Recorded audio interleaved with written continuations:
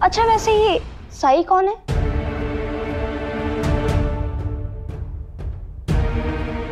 कौन? वो तुम्हें कहां मिला?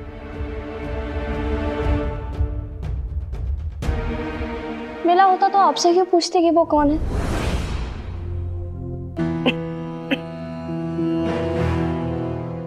है एक भिखारी, खुद को फकीर समझता है और कुछ लोग हैं जो उसके अंधभक्त बने फिरते हैं और जिसका काम केवल शिरडी में अराजकता पोषित करना है। हरिओम। लेकिन तुमने साई के बारे में कहां सुना? लोगों से। मैंने देखा कैसे वो एक दूसरे से मिलते समय ओम साई राम कहते हैं। और तो और एक बंदर से भी मिली थी, वो भी साई के बारे में बात कर रहा था। अब बंदर भी?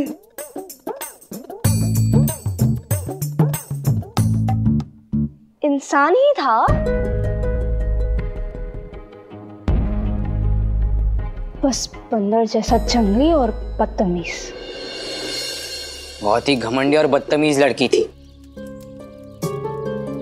साई, आज आपने मुझे जानबूझकर गणपति मंदिर भेजा था ना, ताकि मैं उस घमंडी लड़की को रोककर उस चिड़िया की जान बचा सकूं। प्रहलाद, भगवान को याद करने से कुछ अच्छा ही होता है।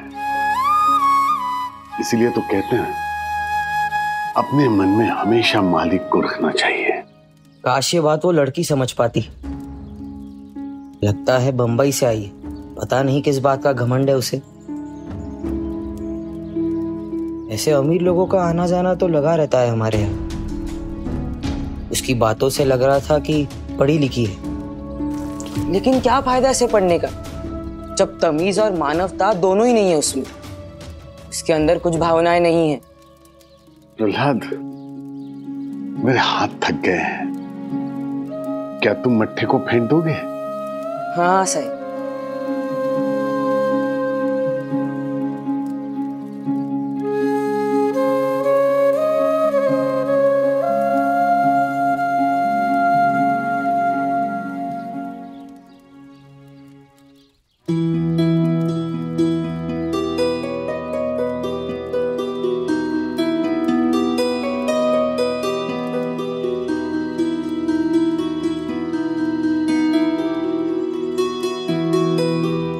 क्या प्रहलाद, इतने बड़े हो गए हो फिर भी मत्ती चलाना नहीं आता?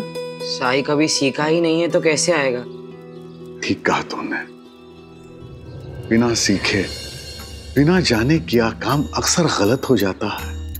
उसी तरह किसी को बिना जाने बनाई धारणा अक्सर गलत निकल सकती है। किसी को देखकर नतीजे पर नहीं जा सकते कि वो अच्छा है या बुरा। मैं आपकी बात समझ रहा हूँ साई, लेकिन कुछ लोग दिल से ही बुरे होते हैं। आप मिलेंगे तो समझेंगे कि मैं क्या और क्यों कह रहा हूँ। अल्लाह मालिक। प्रहलाद, अब तुम्हें घर जाना चाहिए। तुम्हारे घर वाले राह देखते होंगे। जी साई, लेकिन आपको शाम को आना है, वरना मैं खाना नहीं खाऊंगा।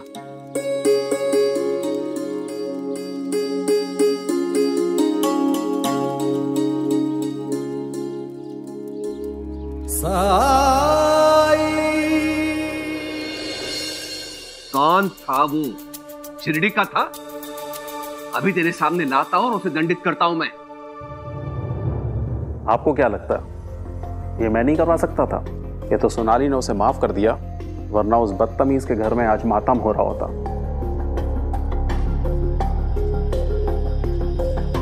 मुझे लगता है सजा देने वाले से ज्यादा ताकत उसमें है जो माफ करता है। वाह, जाने दो, ये हम किन बातों में फंस गए। देखिए, ऐसा ही होता है। जब भी उस फकीर का नाम लेते हैं तो ऐसा ही होता है। बातें कहां से कहां पहुंच जाती है। एक बात कहूं, फकीर और उसके अंधभक्तों के बारे। अब आप तो बंद करिए उसका प्रशस्ति गान। क्षमा कीजिए। वैसे सोनाली बेटी क्या पढ़ती है? साइंस है? विज्ञान। सिर्फ साइंस नहीं कुलकर्णी अंकल, मैं तो क्या क्या कह के पुकारा तुमने अभी मुझे?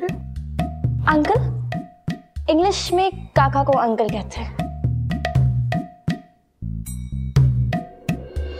पापा इतना बिजी रहते हैं कि उन्हें याद ही नहीं रहता। मैं साइंस पढ़ रही हूँ, पर सिर्फ साइंस नहीं, मैं तो क्या फर्क पड़ता है, ये कुछ भी पढ़े, करना तो इसे हमारा खानदानी बिजनेस ही है। हमारा तो मन है हमारा दामाद वहीं लंदन में इसके साथ हमारा घर जमाई बनकर रहे।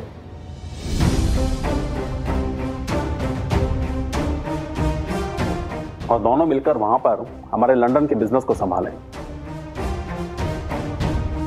और मैंने जो यहां नाम कमाया है उसका प्रचार प्रसार विलायत में करें।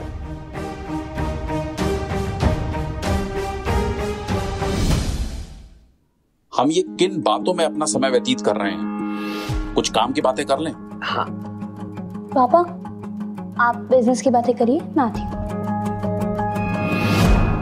वॉशरूम कहाँ है? हाँ हाँ, रुक्मिणी इसे अंदर ले जाओ। जाओ बेटी।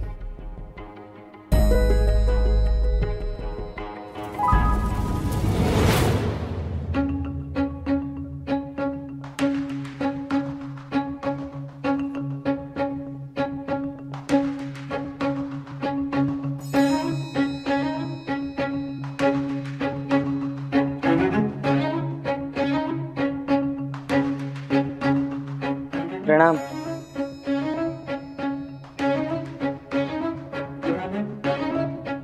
राजा, कहा था तो सुबह से? क्या हुआ? थोड़ा परेशान लग रहा है। हाँ ही मन खराब है। आज सुबह मैं गणपति मंदिर गया था ना, वहाँ रास्ते में एक पागल लड़की मिल गई, चिड़िया मार रही थी अपनी बंदूक से।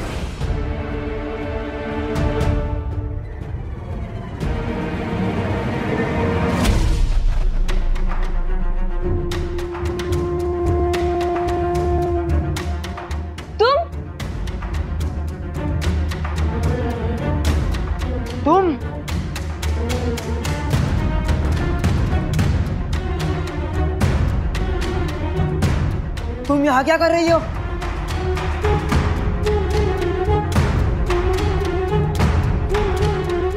तुम दोनों जानते हो एक दूसरे को? कहा था ना, एक बंदर मिला था, यही तो है। कम से कम बंदर मासूम पंछी को तो नहीं मारते। प्रहलाद, वो हमारी अतिथि है, मर्यादा का स्मरण रहे। और वैसे भी शिकार करना तो ऊंचे लोगों का, खानदानी लोगों का शौक होता है।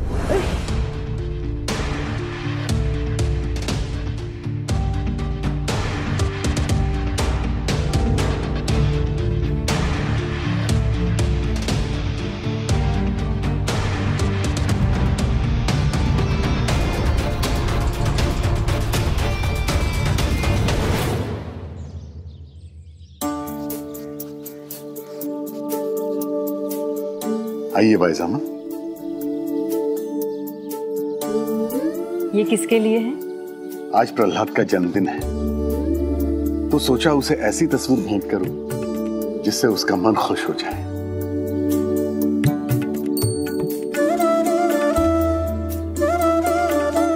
ये लो साईं।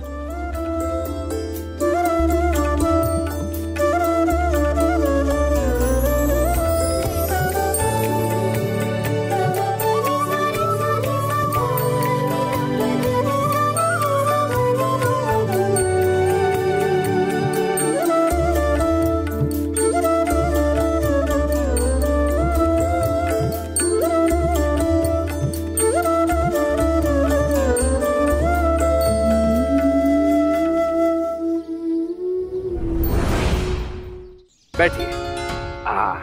देखिए चाय भी आ गई। अभी तो चाय भी है कुलकर्णी जी, बार बार चाय पीना हमारे लिए मतलब वक्त की बर्बादी है। काम की बातों में रुकावट है। सीधा काम की बात पर आते हैं। आपने हमें सरकारी 100 एकड़ जमीन दिलाने का वादा किया है कॉटन मिल के लिए। हरिओम हरिओम। प्रभाकर जी, कुलकर्णी सरकार का वादा अटल है। कुलकर्णी सरकार ने वचन दिया, कुलकर्णी सरकार ने कह दिया, मतलब कर दिया। पालिका के सदस्य के रूप में चुना गया है मुझे।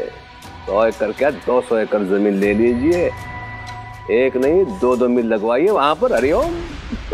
आप पहले 100 एकड़ तो दिलाइए, बाकी बाद में देखेंगे। हाँ, देखेंगे देखेंगे, अवश्य देखेंगे, यदि आपको आपका वचन स्मरण है तो। स्मरण ना होता या उसे पूरा करने की मंशा ना होती तो मुझ जैसा व्यक्ति यहाँ पर अपना कीमती समय बर्बाद करने नहीं आता। आप अपना वचन पूरा कीजिए, उसके साथ साथ हम अपना वादा भी पूरा करेंगे। बाकी जो औपचारिकता है वो कुछ दिनों में पूरी होती रहेगी। कुछ दिन? और कितने दिन? मैं बहुत ज्यादा समय यहाँ पे नहीं बिता पाऊंगा, बल्कि मैं तो सोच रहा था कि कल सुबह ही लौट जाऊंगा। देखिए प्रभाकर जी, जिन घरों की नींव शीघ्रता में बनती हैं वो घर हमेशा कच्चे रहते हैं, मजबूत नहीं बनते। ये जो कार्य है ना, इससे हमारे जीवन में, सामाजिक परिस्थिति में बहुत बड़ा बदलाव आएगा, समझे? इसलिए ये सौदा शीघ्रता में करना उचित नहीं है।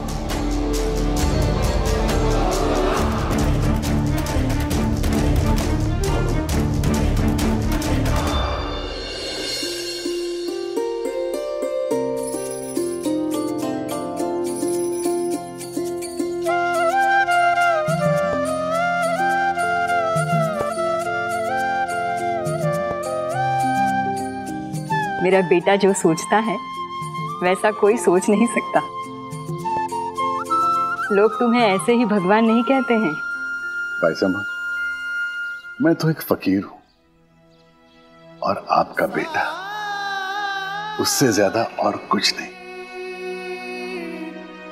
मेरे साई।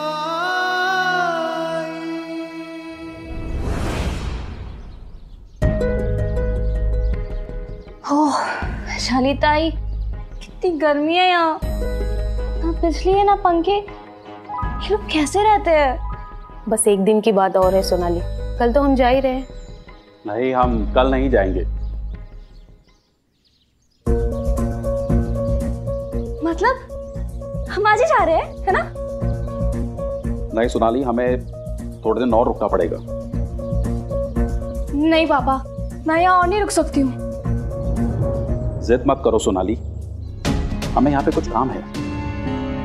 और क्या पापा, आपको सिर्फ अपना काम ही दिखता है हर बार, मेरी तकलीफ का क्या? तुम्हें क्या तकलीफ है सोनाली, क्या परेशानी है, मुझे बताओ, मैं सब दूर करूंगा, लेकिन हमें यहाँ रुकना पड़ेगा। मेरी परेशानी ये है कि आप मेरी बात नहीं सुन रहे। मैं नहीं रह सकती हूँ यहाँ। आप यहाँ रुककर काम कीजिए, मैं बॉम्बे जाती हूँ। बस सोनाली, बहुत हुआ। तुम्हारी हर जिद पूरी करता हूँ हमेशा, किंतु इसका मतलब ये नहीं है कि तुम मेरी बात मानने से इनकार करने लगो। आप मेरी बात तभी मानते जब आपको भी उसमें सहूलियत हो, वरना आपकी मन की करते और मुझ पर अपने फैसले थोपते। आपने कभी समझने की कोशिश ही नहीं की है कि मुझे क्या चाहिए। सोनाली, इन सब बातों में सिर्फ समय ही बर्बाद होगा। तुम अभी भी नादान हो, इसलिए समझती नहीं हो। पैसों के बिना ये दुनिया कुछ नहीं, ये रिश्ते कुछ नहीं। जो अंग्रेज हिंदुस्तानियों को अपने पास तक नहीं भटकने देते, तुम उनके बीच में रहती हो। उनकी राजधानी लंदन में जाके रहना चाहती हो, क्योंकि मैंने अपने काम से इतना नाम कमाया है। मेरे लिए मेरा काम ही सबसे इंपॉर्टेंट है, और मैं तुम्हें ऐसी कोई भी बेवकूफ़ी नहीं करने दे सकता जिससे मेरा कमाया हुआ नाम मैं बर्बाद होने दूं। तुम्हें रुकना ही पड़ेगा। लेकिन क्यों? वो भी तुम्हें जल्द पता चल जाएगा। वैशाली, सोनाली की जरूरत का जो भी सामान है, इसे बंबई में जिस भी सुख सुविधा की आदत है, किसी को भेजकर नगर से मंगवा लो। ताकि इसे यहाँ पे कुछ दिन और रहने में परेशानी ना हो।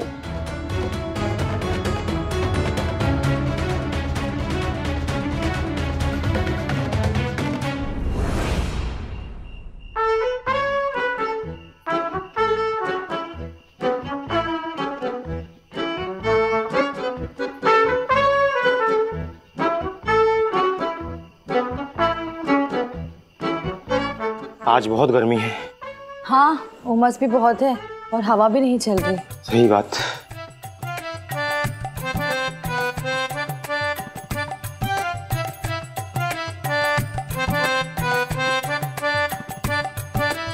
अरे वाह, ठंडा है ना। एक तो गर्मी, ऊपर से ससुर जी ने अंग्रेजों की देखा देखी सब जगह मोमबत्तियां लगा दी है। सब लोग परेशान हो रहे हैं।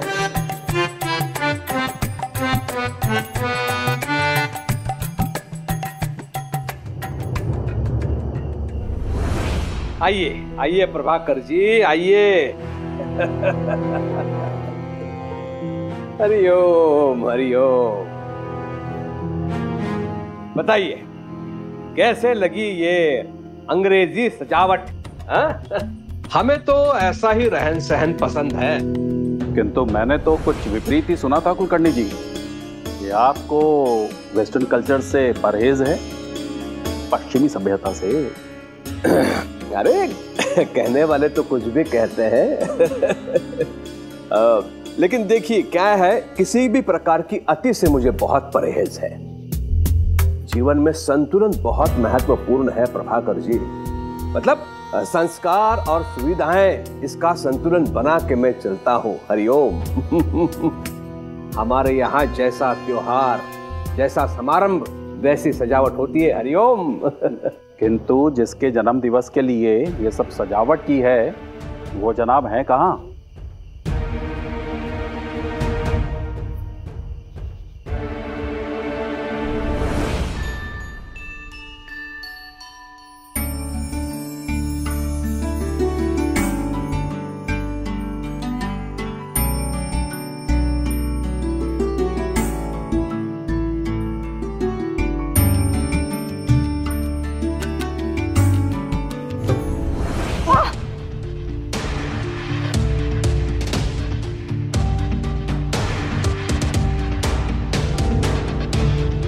कहा था ना मेरे रास्ते में मत आना।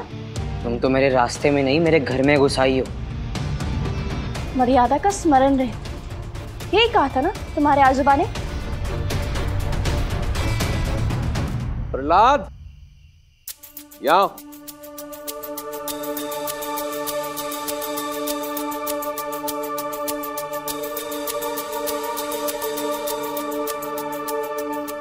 Happy birthday Prahlad ji. धन्यवाद।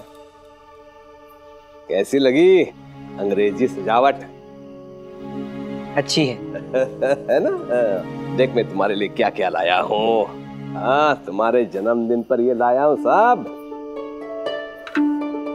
ये देखो।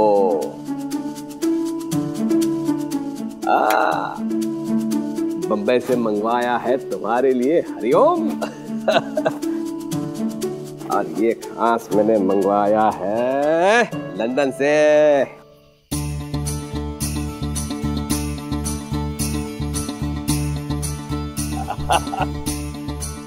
क्या जज रहे हो? इसकी क्या जरूरत थी आजोबा? जरूरत है, कुलकर्णी सरकार के पोते का जन्मदिन है। सभी को याद रहेगा हमेशा के लिए उत्सव। हरिओम। है ना? अच्छा लग रहा है। पहले इतनी गर्मी है और ये। अरे अंग्रेजों को देखा नहीं है तुमने? हर मौसम में इतने लंबे लंबे कोट पहने रहते हैं वो लोग। इस कुर्ते पे ओवरकोट तो बहुत ही अच्छा लग रहा है, और रात को धूप का चश्मा, क्या ही कहना। इतने अंग्रेज तो अंग्रेज भी नहीं हो सकते, है ना पापा? अरे बेटी नहीं, बस मैंने कैसा दिख रहा है इसके लिए पहना था, बाद में पहनेगा ही। हाँ, निकाल। हाँ, जा लेकर जा। तोहफा कैसा लगा? धन्यवाद आजोबा, लेकिन जरूरत नहीं थी। हम जैसे हैं अच्छे तो है। और शिरडी में ऐसा कोट तो कभी काम नहीं आएगा। ये कोट मैंने तुम्हें क्यों पहनाया था, ये तुम्हें थोड़ी देर बाद पता चलेगा। आज तुम्हारा जन्मदिन है, चलो खाना तैयार है, सबसे पहले तुम खाओगे। आजोबा, मैंने आज साई को भी बुलाया है और मैंने उनसे कहा है कि जब तक वो नहीं आएंगे तब तक मैं कुछ खाऊंगा नहीं।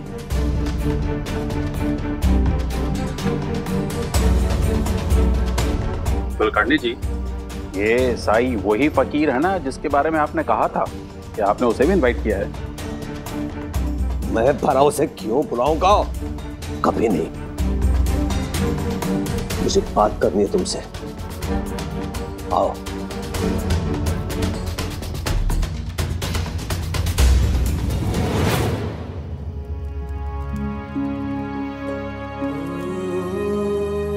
चलता हूँ भाई साहब। कहाँ जा रहे हो साईं? आज प्रहलाद का जन्मदिन है।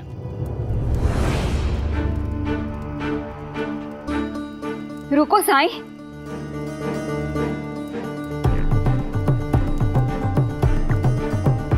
तुम कुलकर्णी सरकार के घर जाओगे?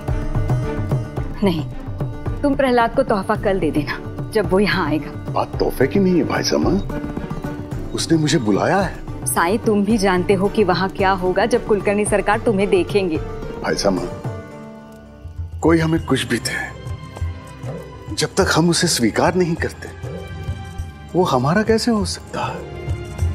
फिर वो सम्मान हो या अपमान। और मेरे लिए कुलकर्णी सरकार के बर्ताव से ज्यादा प्रहलाद की खुशी जरूरी है।